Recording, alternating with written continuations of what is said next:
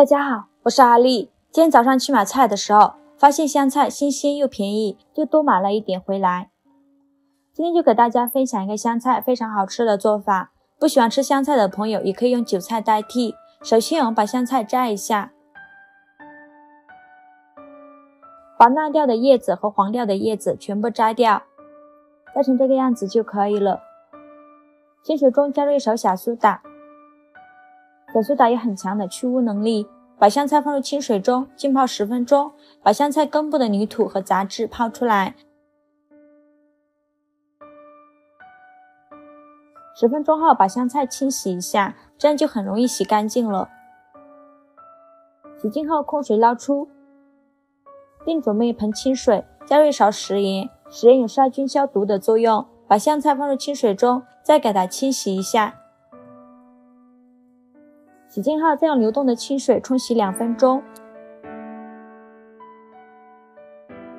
洗净后把它铺在面板上，晾干表面的水分，也可以放在太阳底下晒干表面的水分。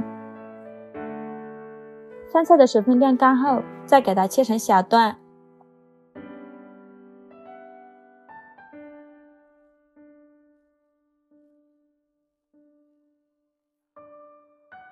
切好之后装入大一点的盆中，准备几个青椒，洗净后晾干水分，给它切成小圆圈。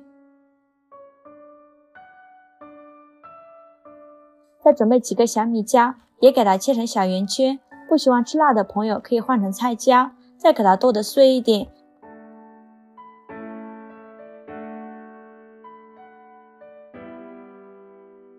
切好之后放香菜的盆中，再准备几头大蒜，给它剁成蒜末。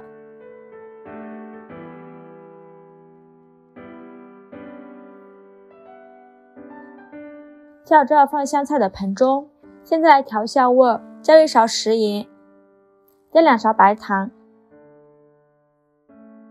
戴上手套给它抓拌均匀。抓匀后放在旁备用。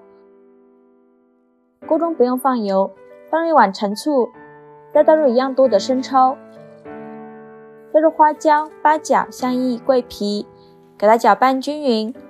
开大火烧开，盖上盖子，烧开后煮10分钟。10分钟后把所有调料都控水捞出，再关火，把汤汁静置放凉。准备2个无水无油的玻璃瓶，把香菜装进瓶子里面。半斤香菜刚好装了2瓶，然后把放凉的酱汁倒进瓶子里面，没过香菜就可以了。